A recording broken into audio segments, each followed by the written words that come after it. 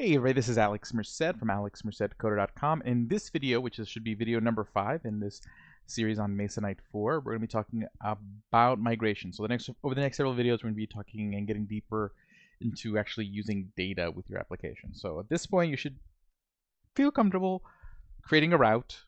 So saying, okay, hey, if you click on this URL, it's going to trigger this function on a controller, which will render this template, and then kind of rendering an HTML page with a template using Jinja and using static files and linking external libraries and things like that.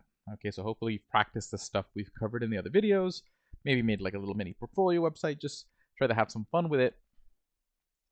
Again, eventually we'll get the deployment so that we can deploy your projects online.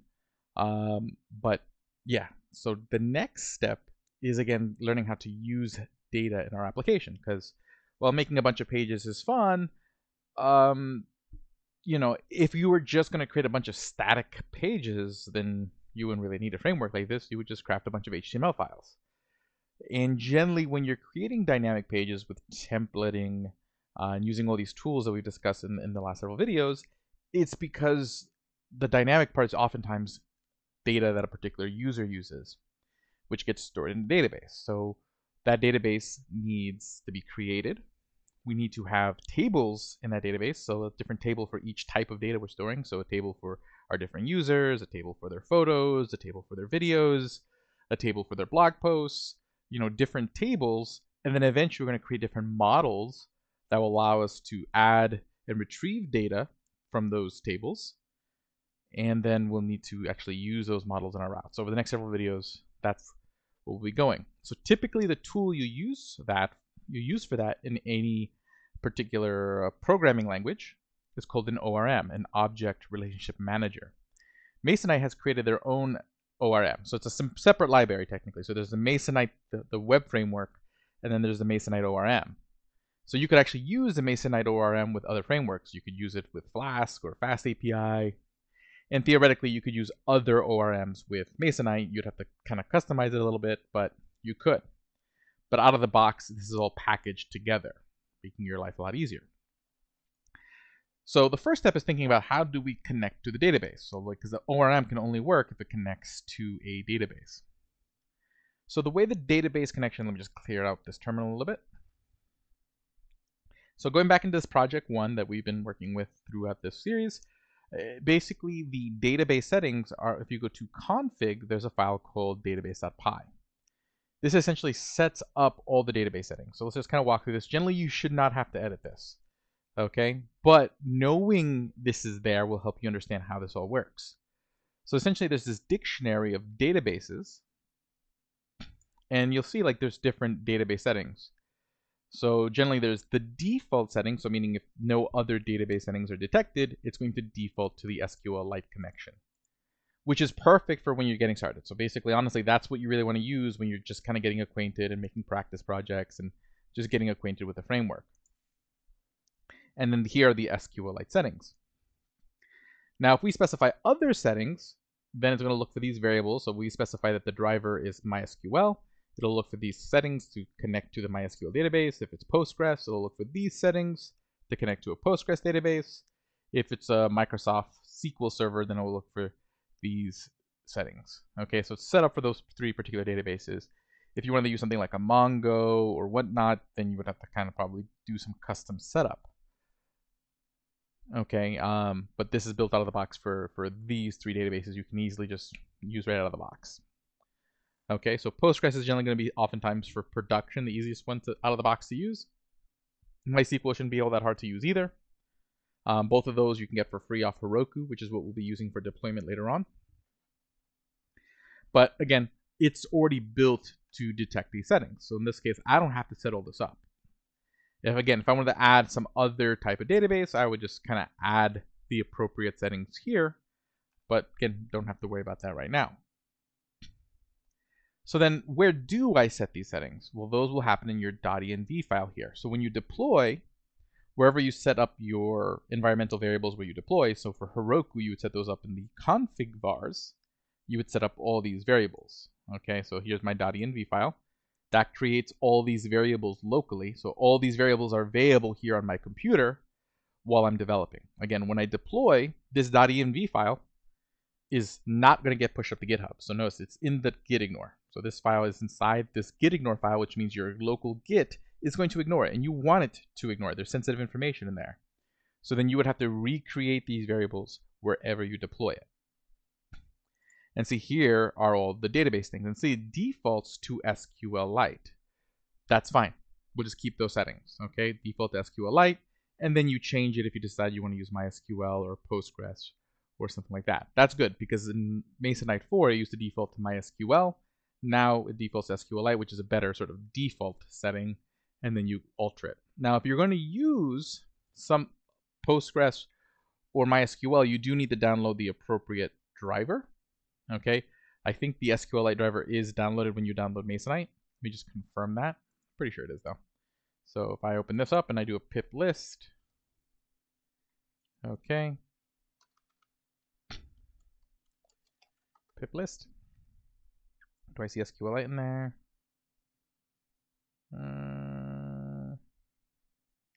I don't, but it should still work. Because it basically just kind of worked. Let's see here. Do I see requirements.txt? Yeah, no, we should be fine. But do I see Masonite ORM one here? Yep, there's a Masonite ORM. There's Masonite. So we're good. Because again, this is Masonite 4. Cool. So there's all the other stuff we probably need. So I think this should just work out of the box. I don't think I have to download SQLite in particular.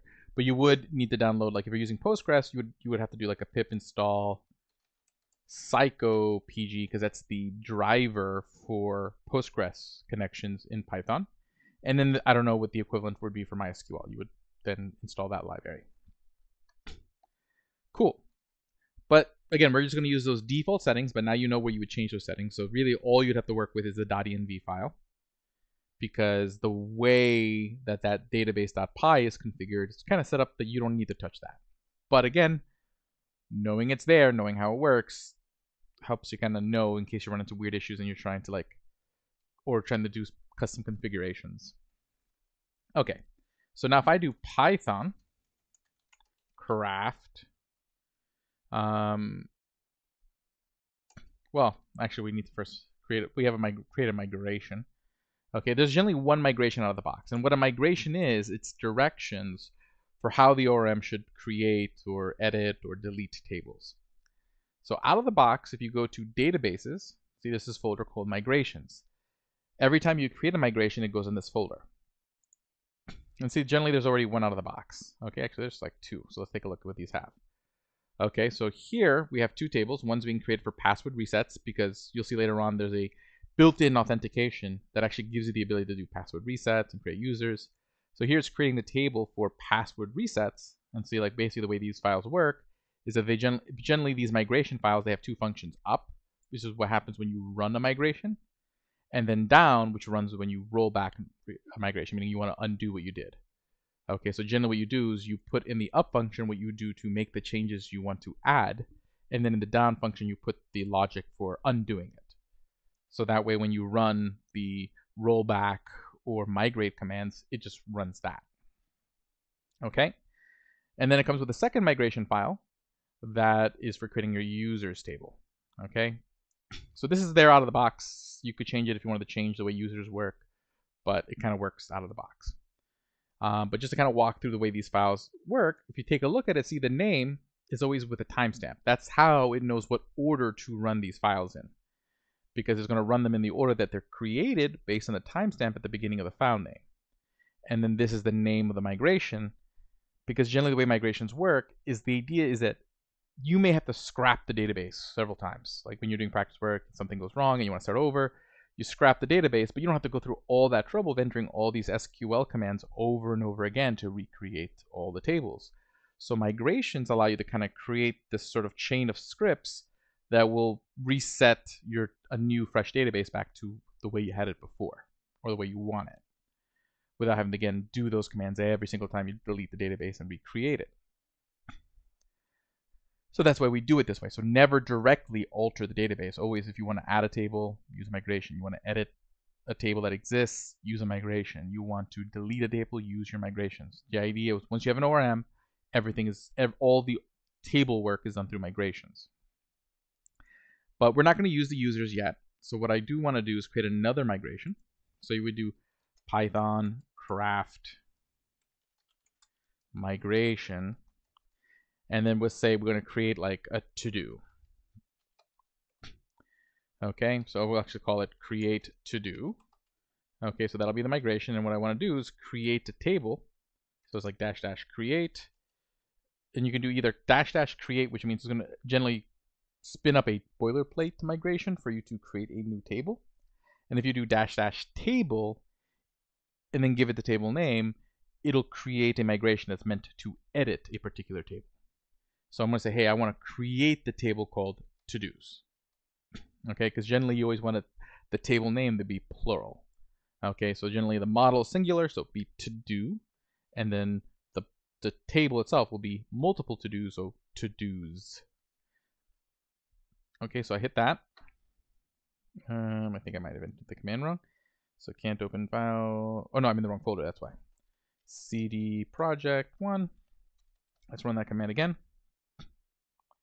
Create. Okay, let me just double check the command. Okay. Because in Masonite 3, you would be able to do all the ORM commands through the craft command, so that might no longer be the case in Masonite 4.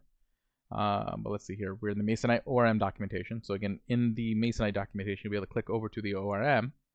So let me head over to schema and migrations and make sure I'm setting this up right. So migration for users table. Okay, and see we would do create and the name of the table. Okay. So it says Python. Oh no, I wrote Python create, not craft. Python craft. There we go. Okay, so you see that worked. So what that did, trouble importing controller, no class controller named cheese controller has been found. Okay. We'll come back to that. I think that has to do with something I did in. Okay, so you see here, so it creates a class called create to do.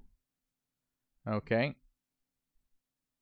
Although I think that's an improper name, so I think we're going to have to get rid of that dash. There we go. Okay. So probably I want to name it with an underscore. So let me just get rid of that migration, do that command again. Name it properly. It should be an underscore. So it should be like create underscore to do. There we go. And there you go. So see, it says create to do. Okay.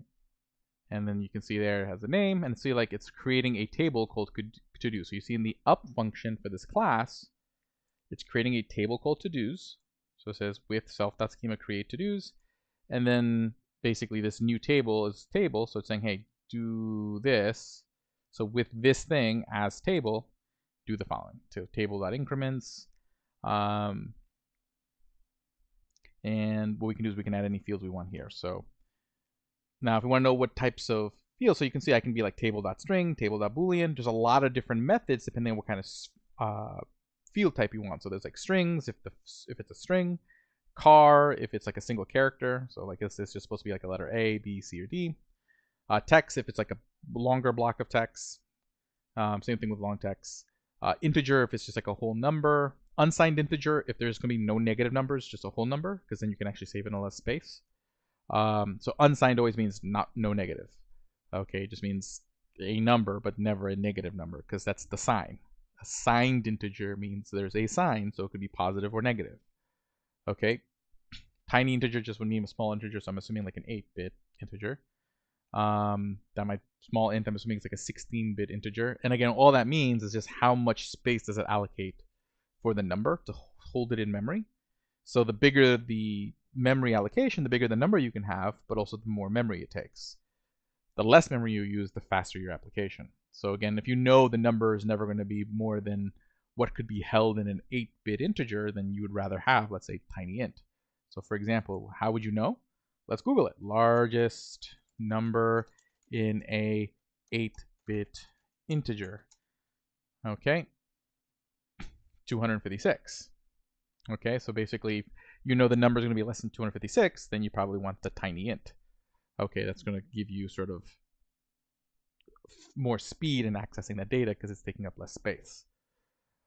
Again, I wouldn't worry about that much if you're just playing around. So you can just do int, which will just kind of make it more flexible.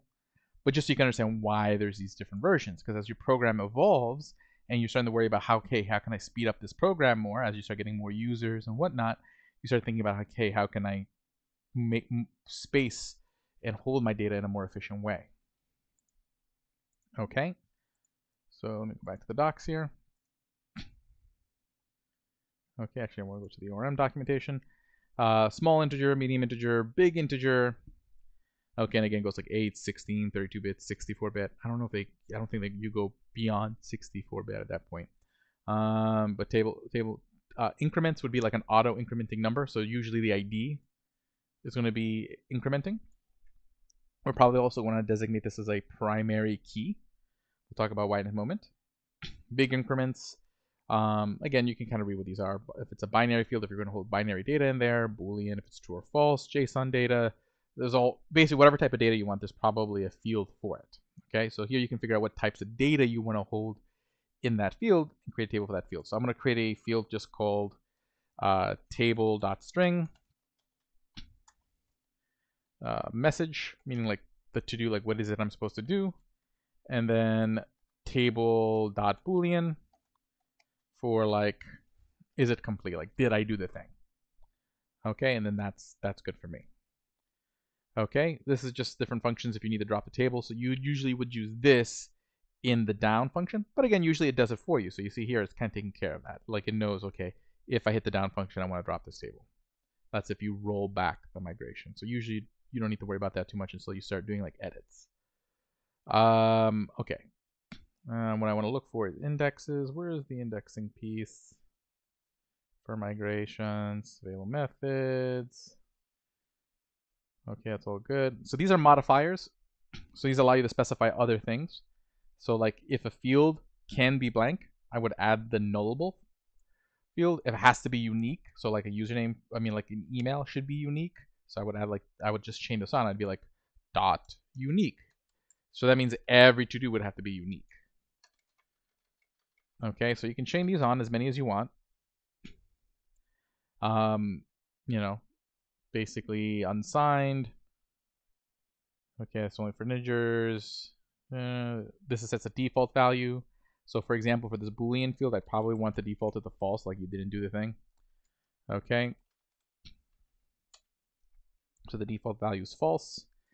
And then here's the primary key that I'm going to want on increments, because that's going to be sort of the unique ID number for each item.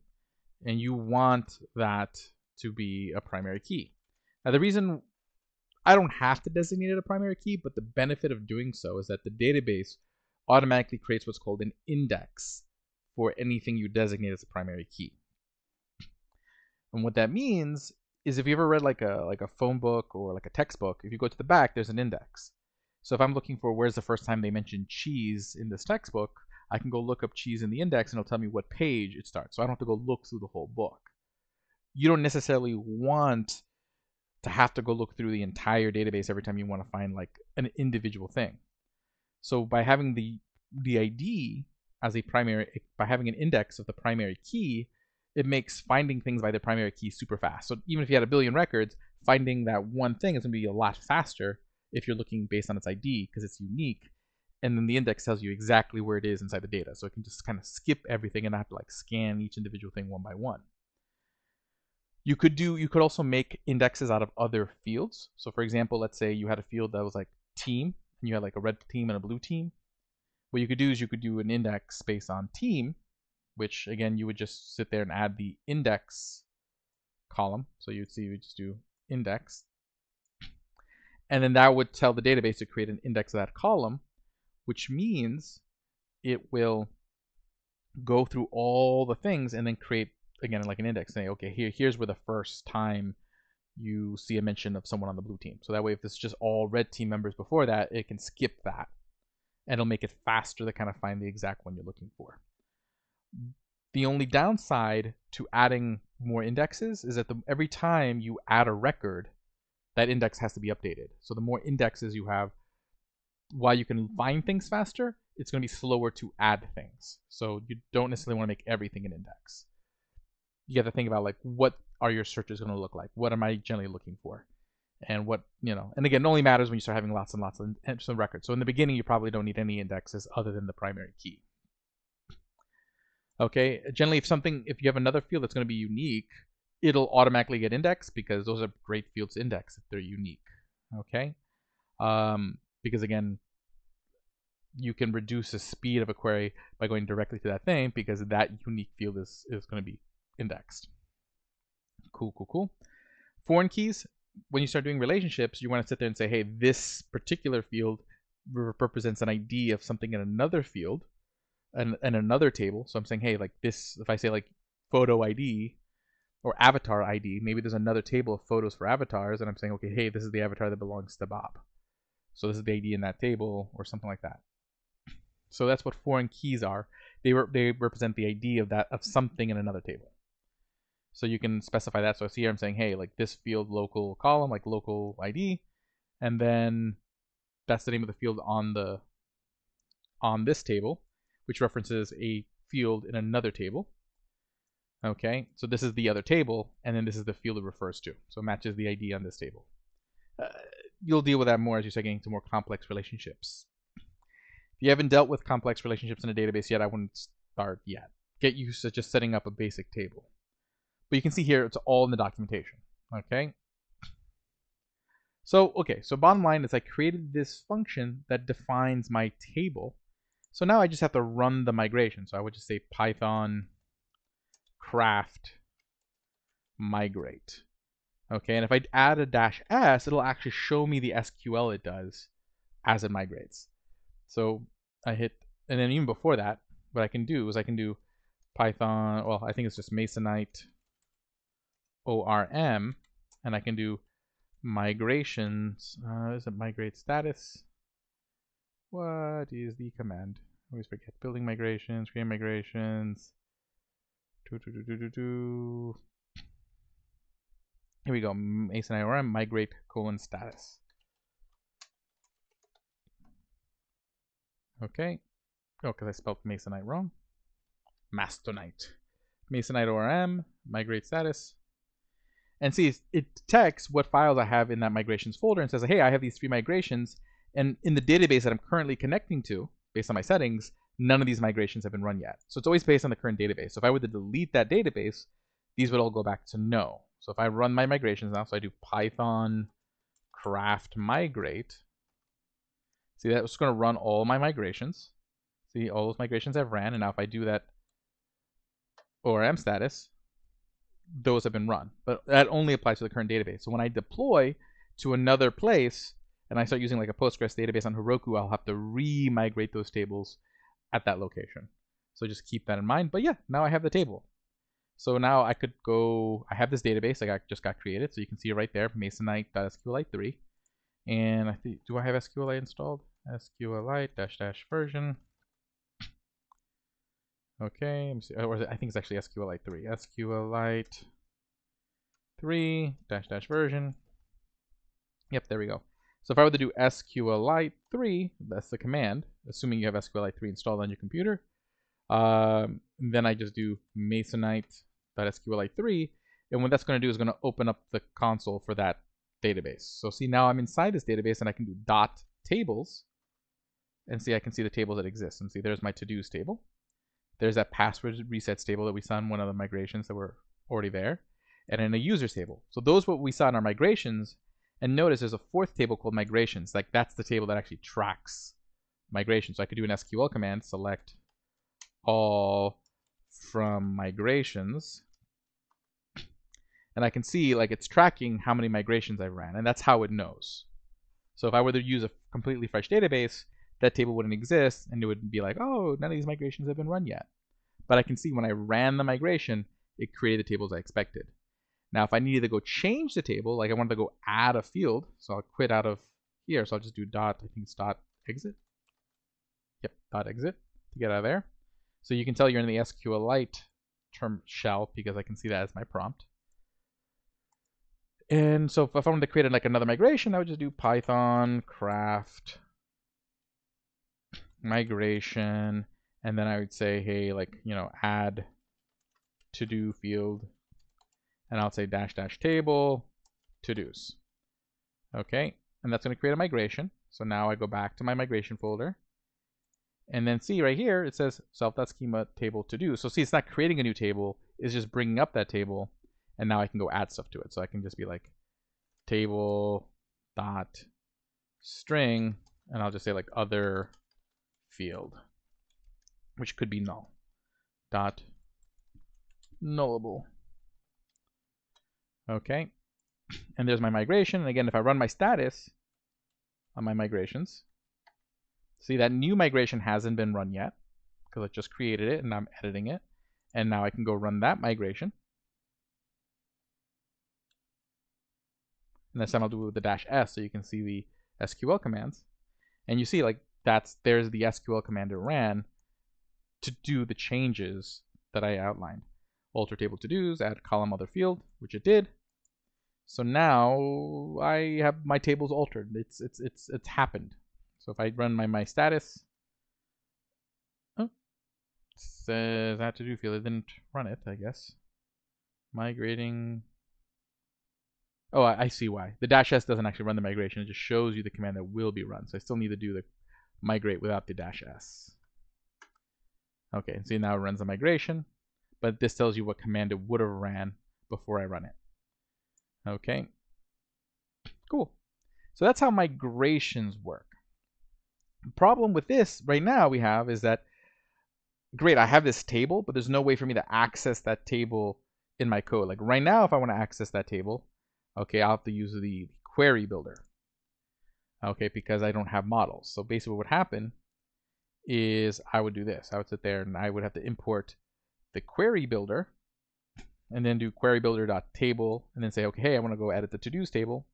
And then I can use this to kind of create queries. Okay, so see like table.users at first. Okay, and then just kind of do it that way. But that is kind of a lot of work. It'd be much easier if we just had a to-do thing that we could just say, hey, to-do, go get me the first thing. To-do, go get me all of the things. That's called a model. So in the next video, we'll talk about how you create a model and how we can use that in our code. But at least now we can know how to create a table, how migrations work. And this is generally the same idea of how migrations are going to work in Laravel, Rails, and frameworks like that. So you can take this knowledge that you've learned here in Python and kind of carry it over to Ruby or PHP, wherever you go. And that's the kind of the beauty of this framework. You can focus on learning Python, but you're learning with learning Masonite, you're learning a workflow that you can then easily transport to Rails or PHP with Laravel without really having to kind of think through a different way of doing things. So my name is Alex Merced from alexmercedcoder.com. Have a great day and enjoy.